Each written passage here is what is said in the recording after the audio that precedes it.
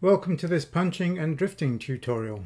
This is a CBA and a Banner collaboration, and I'm Mark Aspery, and we'll be looking at the tooling and techniques of punching and drifting for the next 40 minutes or so. Looking at the left-hand photograph, if we take a typical blacksmith's half-inch round punch and punch a hole in a piece of flat bar, in this case 1.25 inches I think it is, that's our result. If we take the same punch and we're trying to punch a half-inch hole into a half-inch square bar, we're just going to cut the bar in half. So we need a different method, and we're going to look at the slot punch. Using a slot punch, we can control the character of the thickness of the eye material. It does have some limitations, however. If you slot punch into wide plate, then all you're going to do is, as you drift, you're going to push the material away until the material meets the resistance of the plate, and you're going to forge this dam. And then of course you dress the dam and you get back to the slot punch, and so it goes backwards and forwards. So this would be a good application of the round or square blacksmith's punch. As you can see from the top left photograph, the slot punch in this case is too big for the intended outcome. The slot punch there is 1 inch or so wide or wider, and the drift is 1/2 inch, far too much. If we look at the top right, you can see that that small hole, if we want to drift it to 1 inch for example, is way too much work. We could have done a better job. And then the bottom photograph shows the top left photograph having been drifted to a suitable size. So you can see that there must be a relationship between the slot punched hole and the intended outcome. These are two 1/2 inch holes in 1/2 inch square bar, one on the diamond, one on the round. Each required a different size slot punched hole. But let's take a look at a bigger picture. I'm going to get ahead of myself a little by saying that for the most parts, drifts push and they don't pull. I find that I can go about 1/16 of an inch over size of the drift with the width of my punch. So for me, I make the drift and then I make the punch. There are 3 methods of slot punching and drifting. I can punch and immediately drift, as we can see there. The next would be I can punch, then upset and then drift, and this is where I'm expecting a lot of the hole. So I'm going to punch long, then upset, displace the sides to come closer to their final resting place, and then I'm going to drift with their final shape, such as these rectangular blockings. And then lastly, for me, you can upset first, then punch and then drift. So in this case I'm punching across the corners on square bar, and you can see that I want to hold as short a tool on that corner as possible. If I've got a long tool, then it's going to give me indigestion holding on that corner. So I'm going to upset the material first, then punch and then drift. And you can see that in this case there has been a deformation of the corner material until the punch receives some form of resistance, and so this will all but get cleaned up, this excess material above the white lines. So that's why we're going to upset, then punch and then drift. For me in this tutorial I'm going to look at numbers 1 and 3, punch and immediately drift, and then the upset, then punch and then drift. Your punch and immediately drift is our typical usage of the technique, from pass-throughs to hammer eyes. But let's take a closer look. This is how we typically use a punch. We punch, take the punch off, check that you're in the right place, and if not, move the punch. And then we continue to punch until we hear and feel the anvil. We turn the bar over and we back punch to get the slug out. I want to take a little closer look at what's happening with this method, because there's another method that we could use. As we punch, there is some migration of material ahead of the punch, and I'm showing it down coming about 45 degrees. But as we punch, there is some material pushed ahead of the punch. Let's have a look at this. Is a hole that is punched all the way to the anvil, turn over, back punch, and then it was drifted from the bottom side going up, to be fair to the hole. And you can see that I've got less material on top and more material on the bottom. And this is not a real problem if the finished piece is going to be decorative, for example. But what happens if this hole was intended to become a hammer, where you're going to draw the cheeks of the eye material? Well, now you've got a problem, because you've got to try and dress this to make it equal. So I'm going to suggest that we can have another go. If we punch towards the middle of the bar, then all the surplus material is in the middle, and then we can just spread, in this case, the cheeks of the hammer to make it equal. So I want to punch from both sides of the bar and meet in the middle, and that's where the excess material is going to be pushed. Let's have a look at a drifted hole. So this is punch from one side, turn it over, punch from the other side, and I'm going to say this is very close to being parallel. Actually, it's slightly barrel shaped with a little more material across the center of the bar, and that is to our advantage. But that brings another question. What for me is a center punch? When you make a center punch mark for me, this can be anything from a 1/16 to an 1/8 of an inch across the top. So where do you hold your slot punch if you're trying to be accurate with this? On the corner, in the middle? There's a lot of things going on. So for me, when I use a center punch, and I don't very often, but when I do, typically I'll put the tool away from me, so I am standing on the right hand side of this, the blacksmith is standing on the right, the tool goes off to the left, hold it at an angle, stand it up so just that one corner is touching, pull it back until you feel it go click, and we don't really care where it is, so long as we use the same method over and over again, we'll get the same result over and over again. Once you hear the click, stand it up, give it a whack, see if you're in the middle, and then go to work. But always make sure you check to make sure that you're in the middle of the bar, and trust your eye, not necessarily the center punch. Your eye, I believe, is more accurate. So give it a whack, have a look at it, make sure you're in the right place, then carry on. But then we come into the math side. How wide should a slot punch be? Well, let's have a look at some examples first. So if we look at these examples on the left, this is what we want. This is our intended outcome, in this case something like a hammer eye. And you can see that my slot punched hole is as wide as the drifted hole, and that will give us a nice clean result.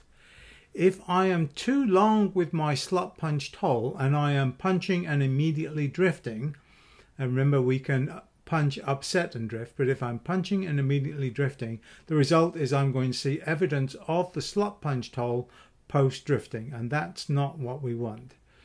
For me, I think I can go about a 1/16 of an inch oversized, but no more than that. Otherwise, I get to see this evidence after I finish my drifting process. Working in a strong light source can be detrimental to getting your punch in an accurate place. If you have any strong light source, be that your lights from the roof, be it a window, be it an open door, try and point your bar to the open light source, and that will help you center your bar. I typically, if I've got a strong light source to the side, I end up crowding the shaded side, and then I've got a bit of a problem. Most times I like to work along the bar. There are occasions when I will work across the bar, but these tend to be for more complex forgings, or unless there's no other way for me to get the job done. Otherwise, I'm working along the bar. To go back to our punch to the middle, turn it over, and then punch from the other side. If I am going to center punch, I only center punch from one side. I'll click, stand my punch up, go to work, drive it halfway through, turn the bar over, and I am looking at the swelling here as the indicators for where I'm going to place my punch from the second side. So if I were to do this in a two-step process, the first thing I would do is I would hold my punch so I am splitting these two arrows, so I've got it in the middle lengthways of the bar, and then I am going to hold it widthways to make sure I'm in the middle of the bar. Then I can go to work. Over time you'll do that as one motion. You'll just stand the punch up and then just wiggle it back and forth and give it a go. And it works whether you're using flat or square bar or whether you're using round bar. It's the same thing. So here's our result. Note how the lower hole is slightly longer than the top hole. That's because of that migration of material. And I also want you to see that the slug is slightly thicker than it would be if we'd gone to the anvil. This is a slug produced by punching to the anvil, and this is the slug produced punching to the middle and then cleaning out the slot. I want you to see that I'm starting to get some undercut here. I'm just about to shear this out, but I get a nice clean hole when finished. I get a little bit of rag, but not as much as I would get if I was using, say, something like a slitting chisel. So for me, I'm going to clear the slug over a suitable void. And if your hardy hole is particularly small, you might want to build something that you can put on top of your anvil or mount it in the vise or something like that, so that you've got clearance for your punch. I'm going to drift from the crown side because I'm trying to straighten this bar as I'm working. So we straighten from the crown side. I'm going to drift from the crown side and make sure that your drift has clearance. If you're using a 1/2 inch drift and you're tending to go over the pritchel hole, make sure it does actually clear the pritchel hole. It's been more than once or twice when I've pinned my drift into the pritchel hole because I've been working too fast. If it goes wrong, then you're going to have a thick and a thin side. There are a couple of things you can do with this. If you're dealing with mild steel, you can quench the thinner side, which is going to increase the resistance. Remember, the tool will move to the path of least resistance. So this side being hot, as you punch this hole, the tool will move this material out and you'll recenter the hole. If you're dealing with something that cannot be quenched, a hardenable material, then I will put the thick side down in the fire and cover it with coals, and the thin side will be up and uncovered, so it's not getting that same radiation, and I'm looking for a difference in heat. So when I come out, the thick side should be hotter, again less resistance, and the tool will move to the path of least resistance. And of course, as everything went well, then you're just going to put your hole north-south in the fire and heat it accordingly. We don't care if there is a gradient in heat from the bottom to the top. We do care if there's a gradient in heat from one side to the other. So if your hole is good, orient it north-south in the fire. When you're correcting any bends in the bar, etc., do give some thought to protecting your hole. You might want to put your drift in here, or make a couple of drifts in this case, to fill those holes so that the inertia of this end hanging out in space as you make the blow here doesn't start to damage one or other of the holes.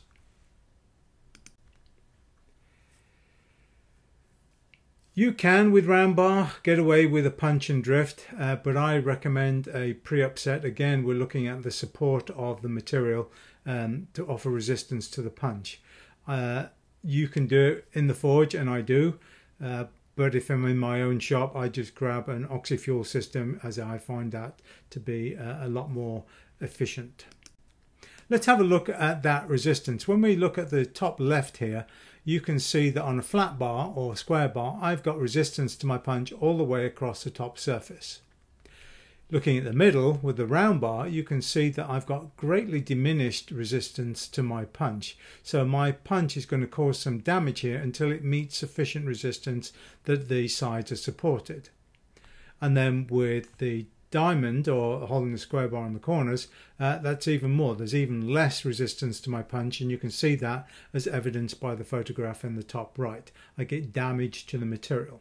So both the round and the square bar, if you're going across the corners, could benefit from a pre-upset to help mitigate for the damage.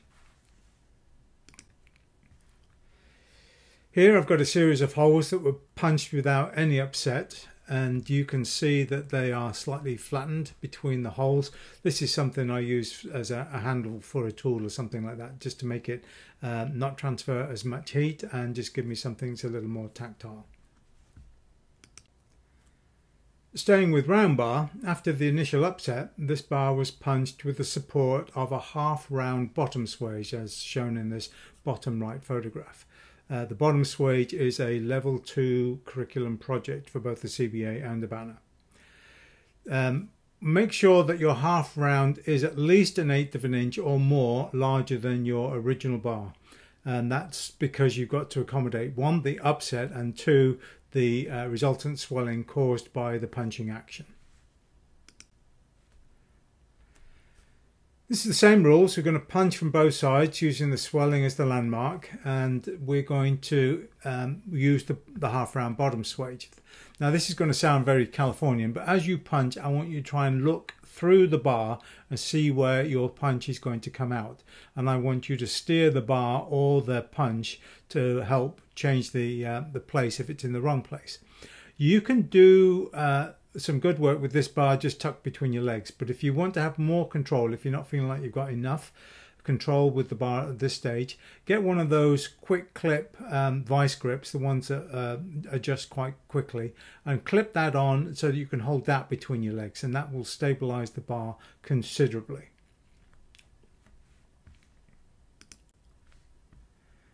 In this case, I'm drifting to shape over the Pritchell hole, and once the tip of the drift pokes through the bottom of the hole, I pull and push the stock between hits. So I'm trying to support all sides of the work. So I will hit it, bang, pull, so I'm supporting this side of the work, hit it, bang, push, so I'm supporting the opposite side of the work, hit it, pull, push, etc. Punching across the corners on square bar will of course require the pre-upset and will require a V-shaped bottom swage. Again, another level 2 project. Take a moment to look at this picture. Note how having the flat bottom to the slot punch is an advantage here. If I had something like a slitting chisel trying to hold it on that sharp edge, it would be causing me a little bit of difficulty. I also want to note that we know there is going to be some damage to the corner anyway, because there's not enough resistance to the tool. So why don't you take your time and just give a slight tap to the edge with your hammer and create a very slight flat spot. And now you've got something that you can put your slot punch on. And that goes a long way to helping this thing get in the middle of the bar. Here's the result of my punching, and you can see I'm reasonably on with my center line. You can see just a slight damage either side the hole. That's where I touched it with my hammer just before I landmarked with my slot punch. And again, I punched into that V-shaped bottom swage. If we look at this coffee cup and a teaspoon here, you can see that the tip of my teaspoon is not quite in the center line of this bar. And as I push on the teaspoon, you're going to see that the teaspoon is going to be deflected away from the rim of the cup in this case. And so it is with a slitting chisel. If I take a slitting chisel, and you can see the angle of my cutting chisel there and the slitting chisel, if I'm not absolutely dead nuts on that edge, then as soon as I'm starting to punch, it's going to behave like a screw. It's just going to shear off the cutting edge. So I'm a big fan of the slot punch, and if you're going to use the slitting chisel, again do the upset and then just damage the edge slightly to put a slight flat spot on it, and that will give you a few less grey hairs. This is me drifting the punched across the corners, and I'm going round, and I have got a bolster here that I've made, and you'll notice I've relieved the edges in the bolster just to allow this material room to move. Let's have a look at the bolster. So I started off, I believe this is 2-inch square. I hot cut down the middle and then pushed the sides out and finished off with a piece of square bar and created a V. And then I came in and I first of all relieved the edges. I'm looking at this top right photograph, and you can see there's a flat spot in the middle, and one's in the middle and one is off to one side. This is for a perpendicular hole and this is for an angled hole on the right there. So I removed a bunch of material with my ball peen, and then I came in with a cone shaped tool, and actually I use a ground knuckle on a piece of sucker rod for mine, but whatever it is, just create that cone shape and then put your typical round blacksmith's punch in the middle, give it a slight tap, and that gives you somewhere now that you can rest a drill on. If you leave it V-shaped in the middle, then the drill is just going to catch the edges. So you're going to drill this and then you're going to drift. We'll get to that in a little while. So if you are liking the punching to the middle of the bar, then there are some advantages that this offers you. If we punch, turn over and go penny on a penny and punch from the second side of the bar, we're going to get a perpendicular pass through. If we offset the punches too much, we're going to get nothing. We've made a mistake. But the third option is if we just offset them fractionally, we can have a shared common slot, this bit in between the A and the B here. And we can drift this whole thing out to make a pass through on the angle. Typically for me, this gets to about 27 to 28 degrees or so, so not quite stair rail stuff, but enough for decorative elements on window grills, etc. Let's have a look and see what's going on when we do this. So this is me, I've punched from one side, that's on the bottom. I've come in and punched from the second side, and you can see I've got a slug here ready to go. So you are going to need a second slot punch to clean out the slug, or your drift has got to have a slot punched end, and then you can drift. I have two separate tools. So I've got a smaller slot punch, I clean out the drift, I clean out the slug, and then I go to drifting, and here is my drift. And one thing I'll say about drifts is the working end of the drift, that's this bit, the working end of the drift must reflect the size and the shape of the hole that you intend to resize and reshape. So if I was just going, if I had a set of holes that were penny on a penny, then my drift could be 1/2 inch wide at the working end, no problem. But in this case, because I've offset the holes, then this drift is 1/4 inch, for example, and so it'll fit in that slot punch, and then it is going to push the common slot, the material of the common slot, out of the way, and we're going to make our angled pass through. Let's have a look at it at a full bar. Here's the slug ready to go. I come in the top right, I've cleaned the slug. Here it is in a different viewpoint. And yes, I'm going to have evidence of those steps from one side to the other. So this is a hole that is intended to be filled. But if we continue the same method and the measurements, we can get the same results across multiple bars. So we can get square bars, round bars, flat bars, whatever. So long as we do the same offset and carry on with the same technique, we've got a predictable outcome. What I want you to note here is that the bar is a good fit to the parent bar. The pass-through bar is a good fit. So we've managed to drift that shared common slot to the same size as the outside holes. The only way you're going to get this done is if the bar is smoking hot, and you may need to drift over 2 heats and drift from 2 sides of the bar. Let's have a look at. Here are 2 heading plates, one for round drifts and one for diamond drifts or diamond holes on the angle. And so what I want you to note is the 2 of them, and they're facing in opposite directions, and that allows you to work from one side of the vise rather than having to go from the other side of the vise. If you start with an angled hole and put a drift in, if you turn it over, you'll notice that the hole runs the opposite direction, and so that's why there are 2 of these holes facing each way. This little lump on the side of the top right photograph is a little tab I've welded on, in this case probably inch or 7/8 or so, so I can clamp that bit in the vise, giving me clearance for the drift as it goes between the jaws of the vise. In this case, to get the diamond shape, what I've done is I come to a piece of scrap bar and I've drilled 3 holes of different sizes, just under 1/2 inch, and just over, or something like that. Actually, it's probably the other way around. This right hand side will be 1/2 inch or 7/16, this will be 1/2 inch, and this will be 9/16. And then I run my drift through and I see which one gives me the cleanest hole, and that then is the size of the drill hole that I put in my V-swage when I'm making it for punching bars across the corner, or when I'm drilling this to make this angled hole on the diamond for across the corners, etc. How do I make them? I take, again, it's a 2-inch bar, I drill my clearance hole. So I've already done my experimentation with that last slide. I'm going to drill my hole. I'm going to cut a couple of pieces off at the desired angle. So whatever angle you want, I'm going to say the maximum is 27 or 28 degrees, so less than that. If you want more than 28 degrees, you're going to have to come up with another method, and I'll touch on that slightly in this show.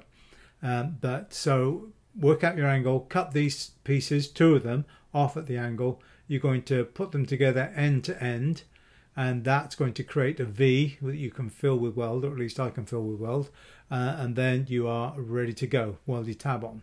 Another way you can deal with this is a Dialodex type thing, where you've got something, in this case the distance between the center of that bolt hole and the center of this hole is the same distance as my Pritchell hole to my Hardy hole. So I can actually use this on my anvil, and I can just dial up the hole that I want. Notice I've got a little chamfer on the edges here. Dial up the hole and then just use that as my heading plate. So let's go back to the slot punch. You will have covered the slot punch in your level 1, but just to make sure we're covering all the bases, this is what we're going to do. We've made the struck end. We know that this typically is 3/4 inch wide bar, and if I just flatten that, I'm going to have something that is wider than 3/4 inch bar. So if I want something that is going to be constrained, the first thing I'm going to do is take the excess material out. Now, my punches, I like the working end to be perpendicular to the indexing. That is, it's 90 degrees to the indexing. That's when I'm working along the bar. If I'm working across the bar for complex forging, then the working end may be parallel to the indexing. So in this case, I'm taking a standard slot punch, which is perpendicular to the indexing. I'm going to remove some of the excess weight forging in parallel to the indexing. Once I've removed some of the weight, then I'm going to forge perpendicular, and I'm going to start to create my punch. And you can see the top right here. Here's my indexing, and then here's me drawing down over the bick. Once I've finished with the bick, I'm going to come to the flat face of the anvil. Leave yourself a little bit of room for cleanup, so don't try and constrain it too much. I'm going to flatten the sides. Once I've got the sides somewhere where I need them, I'm going to come in and I'm going to knock the edges off. There's no room for sharp edges on a slot punch because they're just going to be stress risers, something that's going to cause a crack when you start drifting later. So I knock the edges off, and then I'll come in, run my hammer down the sides and the face, and make it the best thing that I can. Remember, anything that penetrates the bar, be it a punch, a chisel, or a drift, anything that penetrates the bar, friction is the enemy, so make these surfaces as smooth as you possibly can. For me, in my shop, and I don't have an abundance of electric tools, I'm going to just cut off the end with, in this case, a butcher chisel, making it fairly square, and that's going to save me a whole host of filing or grinding. And then you'll notice I've come in and I've re-relieved those round edges, so it truly is a half round on the edge. And I'll take that up to inch, inch and a quarter, inch being the maximum bar that I intend to hand punch. If I need something, if I need a hole in something that's wider than that, then I'm going to make a rodded or a handled punch and use that, keeping my hand away from that big bar. Let's have a look at the drift. Drifts are like dinosaurs, of course. They are thin at one end, much thicker in the middle, and then thin again at the other end. Well, yeah, thank you very much. So let's take this. I'm going to upset this. Typically I go to about 4.5% of the diameter. This being ½ inch, I think that's 25 or 26 thousandths or so. Don't get married to the numbers. It's about 4 or 5 clouts with the hammer, and that should get you there. You'll notice that my upset is off-centered. That's because I'm going to have the shorter end is going to be my struck end, and the longer end is going to be the taper to the working end of the drift. Now, in theory, it shouldn't matter which one you draw down first. In practice, it really does. I do the struck end first because that's shortest. Once I've got the struck end, I can typically reach around that with my bolt jaw tongs and grasp this round centerpiece as I draw down the taper for the working end. If I do the long taper first to the working end, that working end may interfere with the jaws of the tongs and will prevent me from getting a secure grip around this round piece as I draw down the struck end. So I make the struck end first and then I do the working end. Let's have a look at those. So I'm just making a quick octagon, and then I use the, if there's any bend in the bar here, use the opportunity of making the octagon to try and straighten out the bend. Don't try and whack this because you're going to put a ding in your nice round drift. As soon as you've got the struck end done, turn it around and you can see that you can reach around the struck end and grab the round portion of the stock. And I'm going to draw this out over the bick. Don't forget, the working end of a drift should reflect the size and the shape of the hole that you intend to resize and reshape. In this case, I'm going for something that looks like a 1/2 inch hole, so I don't have a great degree of taper on the end. I do want you to relieve these corners heavily. And what I'm saying here is that sometimes the diagonal measurement across the corners, even though it's a taper, that diagonal measurement can be in excess of the main body of the drift. So make sure that you spend your time getting those corners removed. If we want to look at the diamond drift quickly, this is why your blacksmith instructor was big on telling you to keep the taper in the middle of the bar as you work. So I do a short taper, I'm going to turn it on the diamond and I'm going to flatten this. If this taper, look at the top right photograph here, if this taper was left or right of center line here, not up and down, just left or right, as I flatten this, it's going to be left and right on this stage. And then I'm going to have to hit this with my hammer, destroying that nice edge to try and bring this back into the center. Much better if your taper was centered before you start. And in this case, you can see that I've got the bottom side of the corner there is thinner, the top side is thicker. So you can see I was holding my hammer at a slight angle, or the work at a slight angle. It seems to be something I can produce every time I try and make one of these things. So I'm going to have to get busy with a file and just clean this up. I'm looking at that diagonal measurement for my slot punch, so I measured that, and so for a 1/2 inch hole, that typically is about 3/4 of an inch. You can add a 1/16 to that if you wish. I typically don't with these diamond ones because I'm relying on that corner cutting a little bit. So I'll go 2 spec, 3/4 of an inch, and then with my drift, and here's the corner that we laboured to keep. The two sides are uniform, and I'm going to drift over the hardy hole. As soon as I've started the drift and it's come through the other end, I'm going to reach for the bolster. This is my bolster. I'm going to continue to work, and this is one of the times when I work from both sides because this is a precision fit.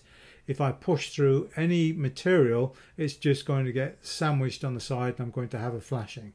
So I'll work a little bit from one side, pushing material to the center, turn the bar over, work from the other side, again pushing material to the center. Try not to let any excess material come out past the edges of the bar. Now if you look at the top right, we can clean up this hole on the edge of the anvil, and if you just got 1 or 2 to make, that's an excellent way of doing business. If you have a lot of these to make, then we're going to make some top and bottom V-swages, again level 2 project. In this case I've taken my bottom tool, just full it in the corners and put a piece of 1/4 inch round around there, and so it's rodded, and that's something I can hold with my tong hand as I go to work. So let's have a look at the slitting chisel, as we've mentioned that a little bit. Here's my slitting chisel. I'm in the center of the bar. I'm going to punch from both sides, so I punch from one side, I turn it over, and remember we said there's a migration of material ahead of the punch. So as I punch from the second side, look what's happening to that chamfer, if you like, at the bottom of the chisel, on the bottom cut. It is starting to get flattened. So the more I work, and I'm got this big photograph here, the more I work, the more this becomes flattened in such a way, and you can already see that I have got undercuts here on the bottom edges of that bottom slot. And my result, this is my slitting chisel, is I have this rag. If I look at a slot punch doing the same size, you can see I have a little bit of rag, but it's definitely nowhere near that of the slitting chisel. So going back to our slitting chisel, here's the result. And when I drift this, unless I take steps to remove this rag, get in there at the blue brittle with a chisel or something and chip them off, then I end up drifting the rag and not drifting the slot punch toll. So I don't get the outcome quite that I wanted to. And so this is the end of the tutorial? No, I don't think so. Once you get good with your punching your holes, I think that the punching and drifting is just the beginning. Now you're looking at your design. One last thing I will mention is if you're punching to accept a tenon, for example, then punch from the rivet side. That's going to suck the material from the rivet side, leaving a slight concavity, but it's going to give you a nice square shoulder edge for your tenon. So punch from the rivet side going towards the square shoulder. And that concludes this presentation.